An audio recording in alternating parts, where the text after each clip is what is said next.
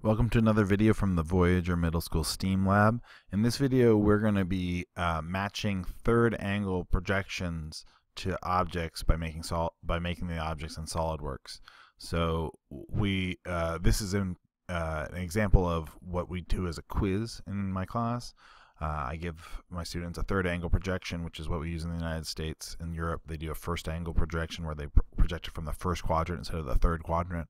But we can set this up in SolidWorks and really easily check to make sure that this object that has these three views, this top view, this front view, and this side view, should match the top, front, and side view of the object that you create.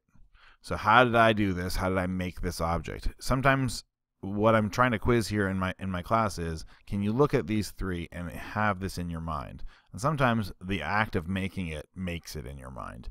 So I will show you how to do this. We'll do a different one, and we'll get that all set up. But the first thing I want you to do is I want to make sure that you're in the right view mode. So if you're in the United States and you're doing a third angle projection like we are, you want to make sure you switch your view mode to third angle. The way you do that is you go to Options, and under Options you go to the Display Settings. And at the bottom of the Display Settings it says Projection Type for 4-View Viewport. You want third angle if you're doing ANSI specifications like in the United States. If you're using ISO specifications like Europe and the rest of the world, you would do first angle. SolidWorks, I think first angle is the default. So I switched to the third angle, and that way when I go up here and switch my view orientation, I can choose and look at each one individually, and I can memorize these little control key shortcuts to switch them very quickly. But I can also look at them all at once by choosing 4-View. When you choose 4-View, I get my top, front, and right view, just like in my orthographic projection, and then I get a trimetric up here so I can see the object at a 3/4 angle. So we're going to do like this to make the object. So now I'm going to look at my quiz card that I'm given, and maybe I'm given card number 2 here. And maybe I don't know exactly what this looks like. I don't really understand how it all goes together. I don't really understand that these lines line up with these lines, so they must be the same object. Maybe I don't get that right away. So what can I do in order to make this object, especially if I don't understand it quite yet? Well, what I can do is I can pick one of these sides, and I can sketch the outline. By picking one of these sides and sketching the outline, I can extrude that as a start.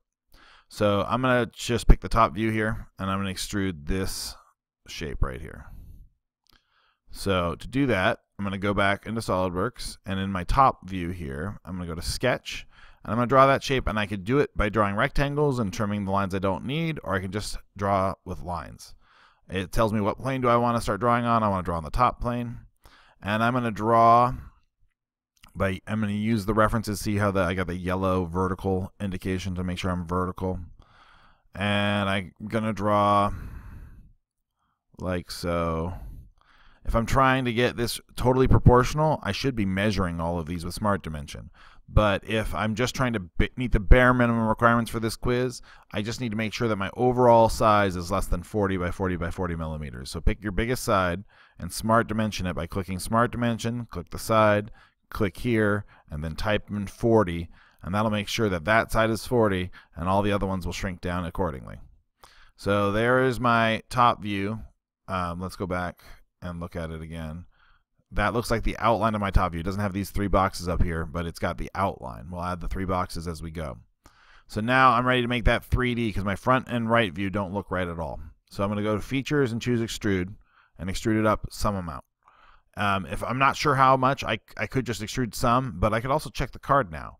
So kind of starting to look like the bottom part here.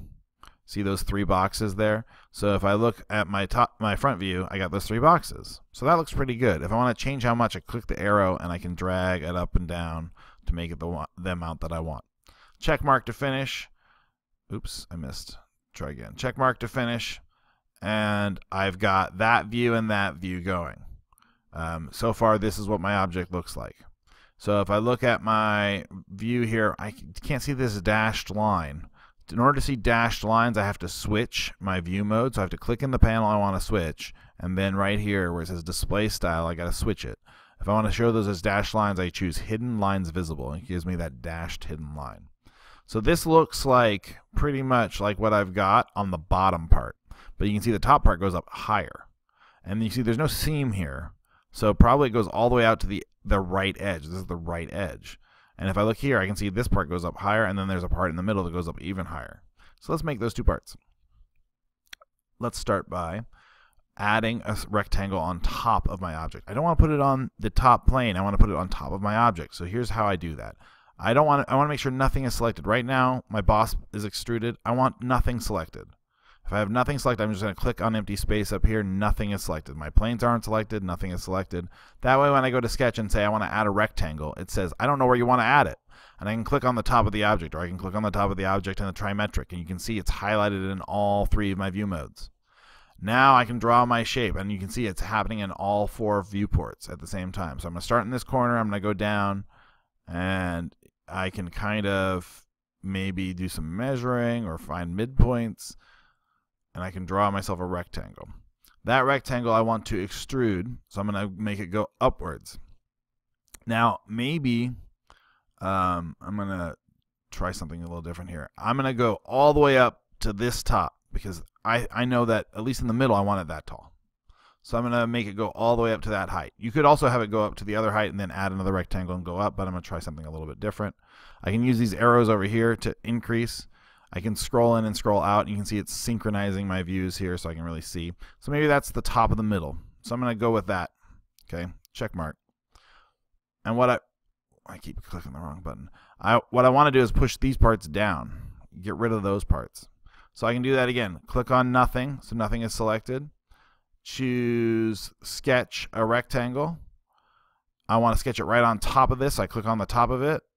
And I can even line up with some of these parts. Maybe I can. No.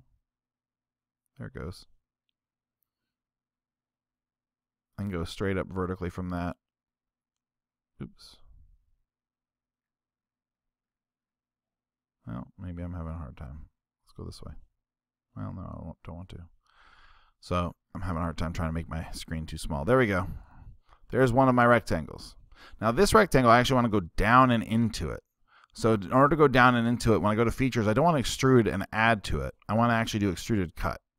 And you can see it's going all the way down to this surface by default, because that's how far I went last time, was 21 millimeters.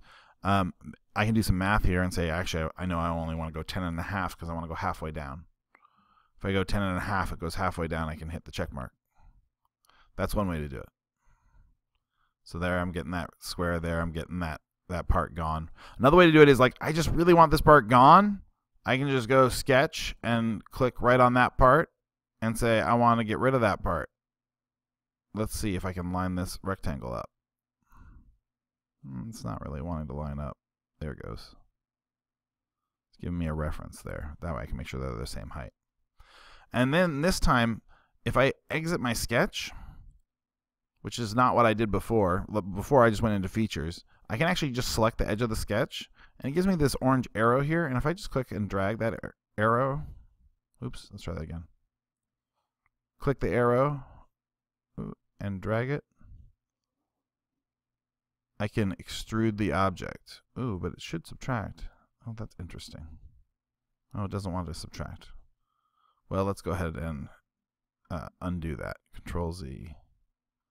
Let's take this sketch, and we'll do what we did before then. Extruded cut. And I'm going to go all the way through. I can choose to go part of the way through, or I can go all the way through by extending that arrow. I want to go all the way through, so I'm going to hit the check mark. There we go. So now I want to check this for reals. So I'm going to look at my object, and I'm going to see all of those lines, and I'm going to make sure I have all of those same lines, even the dashed lines. Remember, you can switch the view style, the display style, if you'd like, to make it match your card a little bit more. Show your hidden lines if you need to. That object is the object right here on number 2.